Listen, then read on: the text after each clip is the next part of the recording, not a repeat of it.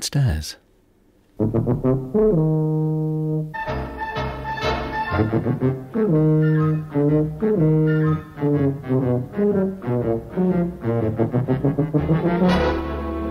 We present Tony Hancock, Sidney James, Bill Kerr, Hattie Jakes, and Kenneth Williams in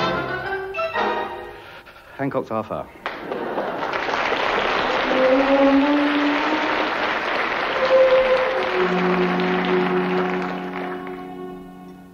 Mr. Hancock, what a delightful meal this is. I really must congratulate you. Oh, my dear Vicar, it's a pleasure. So glad you could come to dinner. We don't often get the opportunity of entertaining a member of the clergy in my humble abode. Yes, it's most gratifying to converse with one who is so up on the theology and ecclesiastical chat as your good self. Isn't that right, everybody? Yes. Oh, yes. Oh, yes. Most charming. Thank you very much. I do enjoy the personal contact with my parishioners. I try and visit them in their homes at least once a year. And why not? Must cut down on the old grub bills at home, I always say. Yes, well, it isn't the prime reason for my visits. No, of course not. It was just a little joke on my part. I am a comedian, you know. Oh, yes.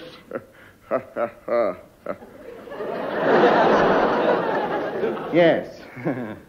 But do please tell me more about your work in Africa. For sure I'm not boring you. No, not at all. We'd all be most elevated. Bill. Is he gone? No. Oh, dear me, was that your foot? I'm so sorry. I must apologize to my friend, Vicar. He drops off. Very unfortunate head wound he received in the war. Yeah, a waff sloshed me with a bottle of... Yes. Oh, yes. Yes, a waff. Yes, a West African hussar, that is. Accidentally hit him with his spear. Terrible blow.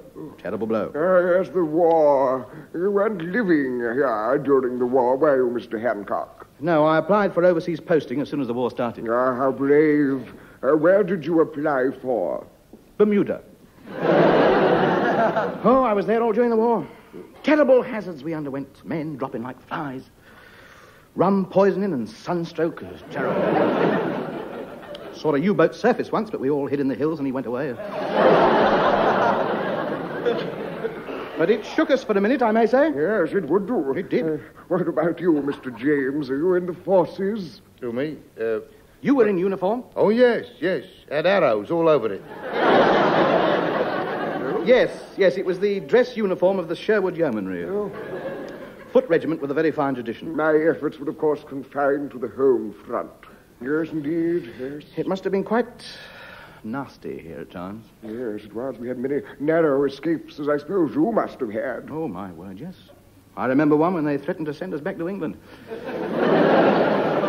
Panic right to the island.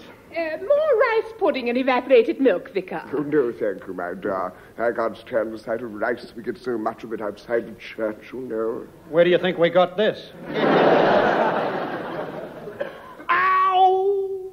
I'm sorry, was that your other foot? Well, would you mind if I had your portion? No, not at all. I love rice pudding. True. She's always got a bucketful brewing on the stove. Yes, we suffered a lot of damage in these parts with the bombs, you know. Ah, yes, the air raids. I know just what you must have gone through. I went through it myself. We had a leaflet raid on the island once. Shocking damage. Quite a lot of the chaps got hit with bundles that didn't open. If we'd been Americans, we'd have got the Purple Heart. No doubt. Yes. They dropped quite a few unexploded bombs in this area, you know. Is that a fact? Yes.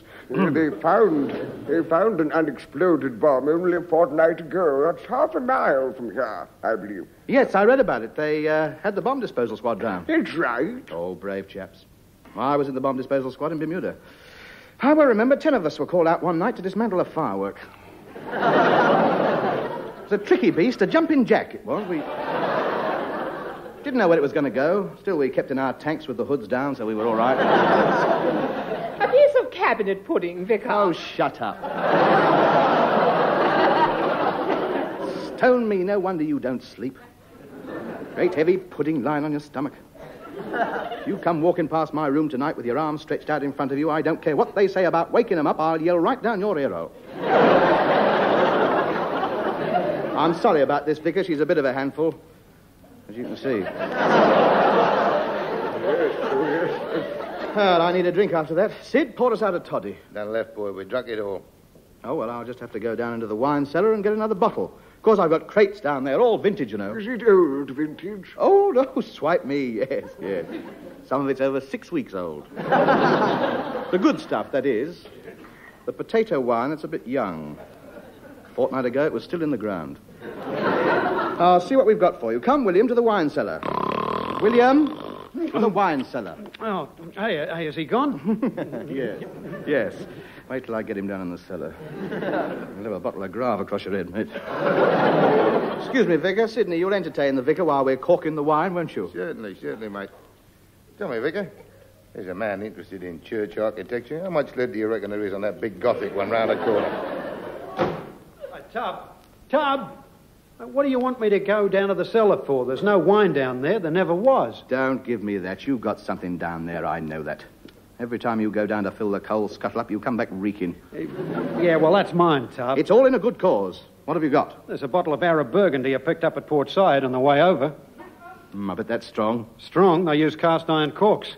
That'll be all right. As long as we keep the label turned our way, he won't know. Now, go on. You go down first, because I'm frightened of the dark.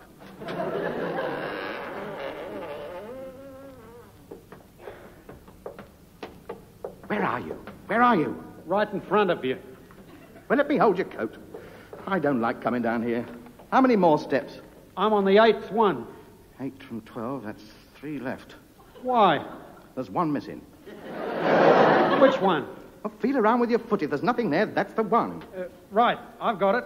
It's the next one. Good lad. Hey, are you all right, Tub? William, didn't it occur to you that your next one wasn't my next one? Sorry, Tub, I'll switch the light on. You'll do what? I'll switch the light on. You mean we've been falling about here in the pitch black and there's a light down here? Yeah, I had it put in when I had to keep coming down for the coal. Well, why didn't you tell me? I forgot. You forgot. Oh, I'm sorry, Tub. Never mind, William. We all make mistakes. I made one once. When? The day you walked in front of me, car, and I pulled up. Oh, yeah, I remember. Now, help me up and put that light on. Ah, that's better. So, this is the cellar. I've never seen it before. Haven't you? Well, let me show you around. That's the floor you're standing on, and there are the walls. And don't tell me that thing above me is the roof. Hey, you sure you haven't been down here before? No. I used to work for an estate agent. They taught me all about it. It's very roomy, isn't it? Almost as big as a bedroom. Yeah. Now, you can move your bed down here tomorrow. Now, I'm letting your room. What's that up there in the ceiling? Oh, that's the manhole. You remember when you bought the place, it was just a jagged hole and you put a cover on it. Oh, yes. Well, what's that thing stuck in the floor underneath it? What thing? That thing. The big metal thing with the fins on it. What's this chalk writing on the side? 1942, Gottstraff, England, Heil Hitler. Is this yours? No, I don't know what it is. I just use it to strike me matches when I'm having a smoke. But look, there's great big dents all over it. Oh, yeah, that was me. I was trying to break it open with a pickaxe. You hit it with a pickaxe? You fool! Fancy doing a thing like that. Not ours. You might have damaged it. Somebody might come and ask for it back. Oh, no, Tub. They can't. 1942. If it's not claimed within 6 months, it becomes the property of the people who find it. It's ours, Tub. Oh, good. I've always wanted a metal thing with fins on. Buffoon. Buffoon. Buffoon. What good is it? Do you mind? What good is it to us? Dig it up and see how much you can get from the rag and bone man on it. Oh, well, you can't. I've tried. It's embedded too far in the ground. Oh, you two, where's the wine? My tongue's hanging out up here. Can I give you a hand to decant it? No. Stay there, Vicar. Don't bother to come down. We're just trying to select a bottle to suit your palate. Ah, there now. Oh, he's down. Now, good heavens. What? Stand back. What is it? What's wrong? Over there, sticking out of the floor, an unexploded bomb. Yes, it's ours. We're claiming it. Treasure trove, you know.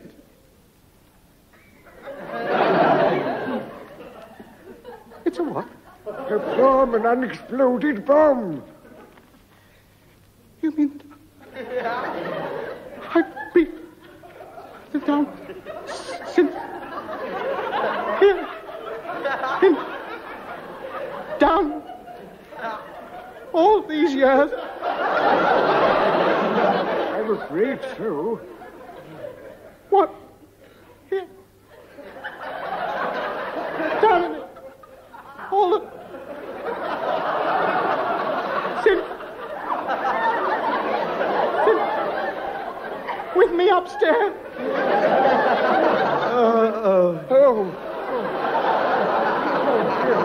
I don't think Mr. Hancock is feeling well. Perhaps you ought to sit down. Yeah, come on, Tubbs. Sit down. Have a rest. Come on, old son. Over here. Thank you. Not on the bomb.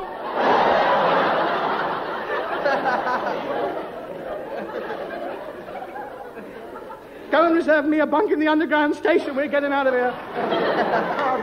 Come now. This is no time to panic. It's a good enough time for me, mate. I'm off. Now, look here. We really ought to put something round it to take the blast in case it goes off. Ooh, the treacle pudding's ready. There you are. Put that round it. A hydrogen bomb wouldn't get through a treacle pudding. We've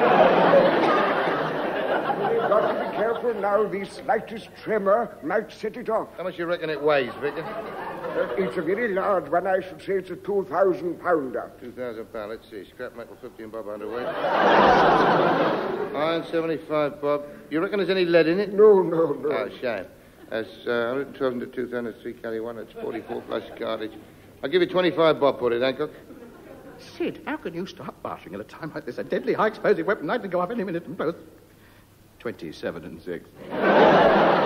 Sold. You're wasting valuable time. We must get to a telephone and call in the army. Yes, of course. Bill, I've got 27 and 6 invested here. You stay in the cellar and mind it. Supposing it goes off. Well, catch as many bits as you can.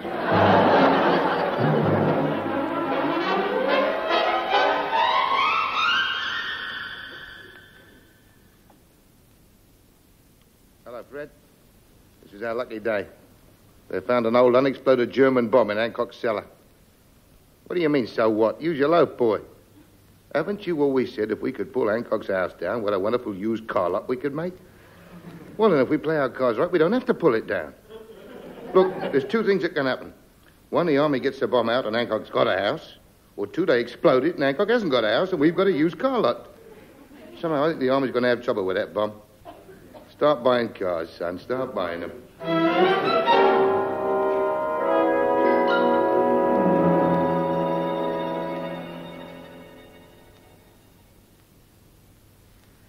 How long have we got to wait for the army to get here? Well, don't be impatient. It's been 12 hours since we phoned the War Office. I'm fed up with camping out on the pavement. Remind me to write to the council. Put in the street lamps out at 11 o'clock. It's not right. I climb up the lamp post, I plug my electric razor in.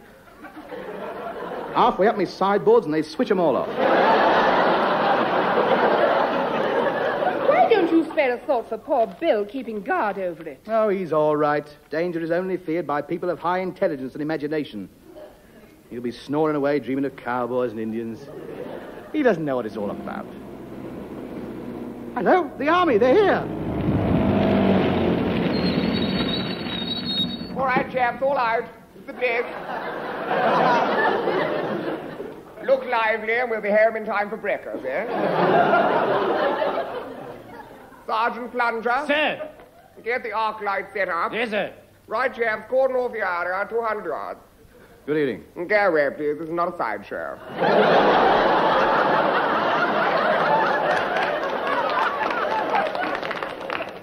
Can't be responsible for civilians. This is an army show. Roger? No. Anthony Hancock. Roger's my brother. No, There won't be many people who know about that. We don't want civilian chappies cluttering up the target area. Eh, what? Right, go home to bed. That's a good chap, eh, what? What's the point of going home to bed when I'm likely to be blown out of it? I just wouldn't be comfortable. Oh, I see. It's your house the little beggar's hiding in. Yes, that's right, yes. 23 railway cutting. Bang on us. Now, you can come and show us where it is. Not me, mate. I had enough of it during the war. I did my bit. Overseas, I was. Really, sir? I didn't realize you were an old war horse. Oh, yes. Yes, young fellow, my lad, I saw it all. France, North Africa, Italy, Tripoli, Japan, Malaya, Singapore, I saw it all. He was the projectionist at the Camp Newsreel Theatre. Oh. Well, we've got work to do. Evening, all. How's it going? Oh, not another civvy. Now, where is the bomb? In the cellar, and you take care of my house. You'll have to blow it up, mate. You'll never get it out. Oh, no, sir, we never detonate unless it's absolutely necessary. Oh. Yeah, we always prefer to remove the bomb intact and explode it somewhere else. Very difficult to get at. If I were you, I'd knock the house down. Run one of your tanks through it. You mind your own business. He knows what he's doing. You get that bomb out without disturbing so much as a brick. Don't intend to spend the rest of my life kipping on a corporation pavement. With me beard at the mercy of the electricity department, not this lad. Tell me, sir, you sound as if you know something about bomb disposal. Oh, yeah, I've had loads of experience. Been working with high explosives for years. Oh, absolutely firsters. Well, I should be very grateful for any assistance, because quite frankly, this is my first bomb.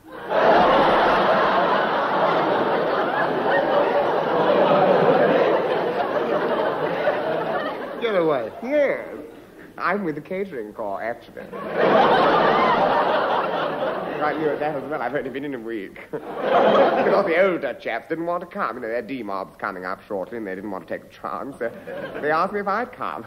Wish I knew something about it, eh, what? Well, I think it's very brave of you. Oh, it's a bit of sport, isn't it? A bit of a laugh. Now listen, mushers. I refuse to have amateurs tampering with my bombs. I want a fully paid-up bomb man. How did you spoil sport? You're not going to get experience. I should go to spread your wings a bit. If you touch that bomb, we'll all be spreading our wings. Don't worry. This gentleman has promised to help out if I go wrong. Certainly, mate. Thing to do is evacuate the old road and blow the house up. Never. You can't touch that house. It's protected. That house is of historic interest. I say, is it really? Yes, it is. That is the finishing line of the Cheam pancake race, that is. You blow it up, mate. It's an eyesore. It's an architectural disgrace to the borough. Lowers the tone of the old district. What we could do with it is a nice big used car lot. Go on, boy, blow it up. You can't blow it up. There is a human being inside there. Is there? Well, I say human being. He's on the voters' list. Why, of course, that does alter things. I think we'd better have a look at the beast and size up the situation. Sergeant Plunger? Sir? Did you bring my swagger stick? Yes, sir. Good. I might have to poke the wretched thing a bit. And put the duck boards across the garden. I've got my swades on.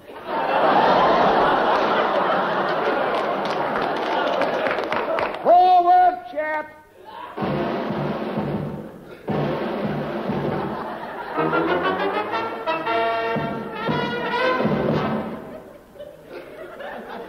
It's down in the cellar. See that? You never get your cranes down there, boy. You blow it up, son.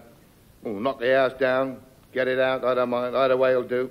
Hasn't it occurred to you that he might be able to disconnect it, render it harmless, and leave it there? I say that's an idea. No, it's not. You can't render that type of bomb harmless. It works on an air spring. The slightest move and it'll go. That is definitely a blower-upper, not a leave it where it is. Yes, but mind you, we could... Who is the expert here? Well, you are. Well, shut up then. Come on and get cracking. Excuse me, Lieutenant. I thought you and your men might be hungry, so I've made a fresh bucket full of spotted dick. Why, thank you very much. Don't take any. She'll be most upset if you take any. That's her breakfast. Come on, Andy. We go down to the cellar and take a look. Oh, yes, splendid.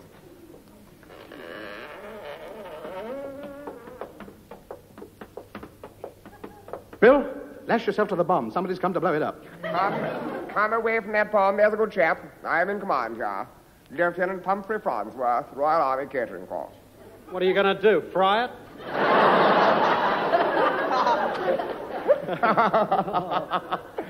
Put that man under close arrest, Sergeant. Hey, now, wait a minute. I'm not in the army. Thank goodness for that.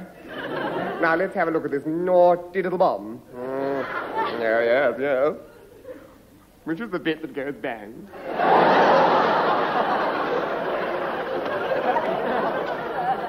Over here. That bit there. You run a wire around it to about 200 yards away, press the plunger, she blows up, and you can go home. I think we'll do that, eh, Juan? I protest most strongly. Can't just go around blowing up houses willy-nilly. It's dangerous. He's right, you know. The flying debris might hit somebody. We'll have to remove it and explode it elsewhere. That's my boy. Well done. All right, then. You don't want to blow the house up in case somebody gets hit by the bricks and stuff, right? That's right. All right, then. That's it, then. Knock the house down, cart the bricks away, then blow it up. Yes, I think you're right. I'll get the pioneer card onto it right away. But this is illegal. The local authorities will have something to say about this. May I remind you, I'm in charge here. Sergeant Plunger? Sir. Did we bring a bulldozer with us? Yes, sir. Knock this shack down, will you?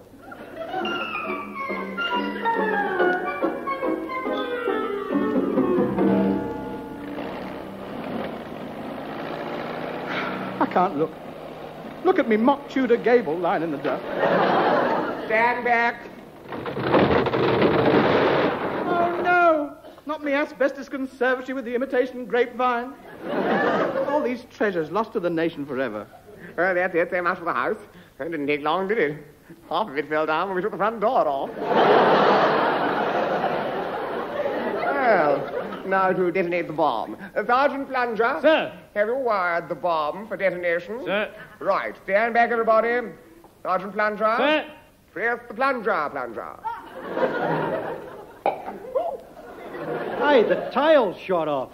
A bit of paper's fallen out. What does it say? I think it's in French. He always says that if you give him anything to read, it's a cover-up. Give it to me. Oh, yes. How very interesting. So you've knocked my house down for this. What does it say? This bomb is the property of the BBC Television Scenery Department. Oh, of course. Don't you remember the man you bought the house from? He was a BBC producer. He did all those war plays. He must have brought it home as a souvenir or something. You've pulled my house down for a dummy bomb. I'll have the law on you. I say, it's touchy, isn't it? After coming out on a cold night like this, no gratitude at all, some people. All right, Jeff, nothing more to do here. Put the arc lights on the lorry, right? I like Hancock. Stay like air. Look, boy, I'll tell you what I'm going to do. I can see you're down and out. No money, nowhere to go. I'll give you 50 nicker for the land. It's no good to you without the house, and with the 50 nicker you can find some digs, make a fresh start. Oh, it's very kind of you, Sid, and I do appreciate it. One only finds one's real friends in times of trouble. Is it a deal? Yes. Good boy. Fred? Yeah? Drive the cars in, boy.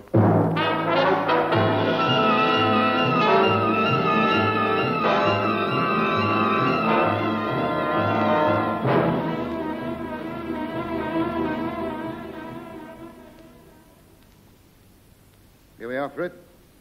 The Sydney James car mart. What a beautiful sight. 20,000 nickers worth of second-hand cars piled nose to nose. What a bit of luck they found that dummy bomb. Here, Sid. Was that dummy bomb like this one here? God, blimey, another one. That bloke must have been collecting them. Got straight for England, Heil Hitler. Are you sure it's a dummy, Sid? Of course it is. Unscrew the tail. You see the label inside. Here, Sid. Listen. Run for it.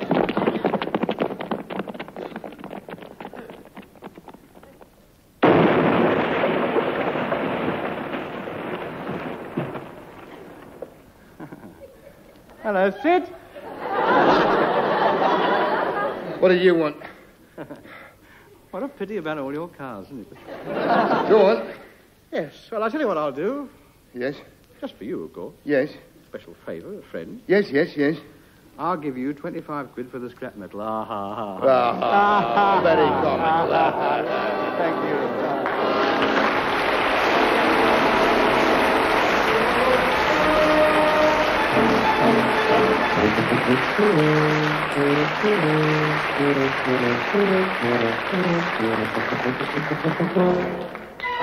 That was Hancock's Half Hour, starring Tony Hancock with Sidney James, Bill Kerr, Hattie Jakes and Kenneth Williams. Theme and incidental music composed and conducted by Wally Stott. The show written by Alan Simpson and Ray Galton. The programme, which was recorded, was produced by Tom Ronald.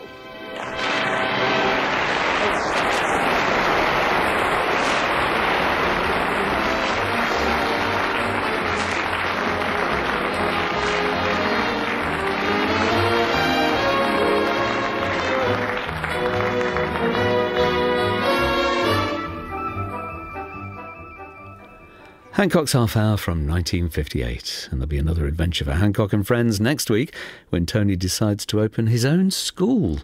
Be here for the opening day of Hancock's Academy for Young Gentlemen next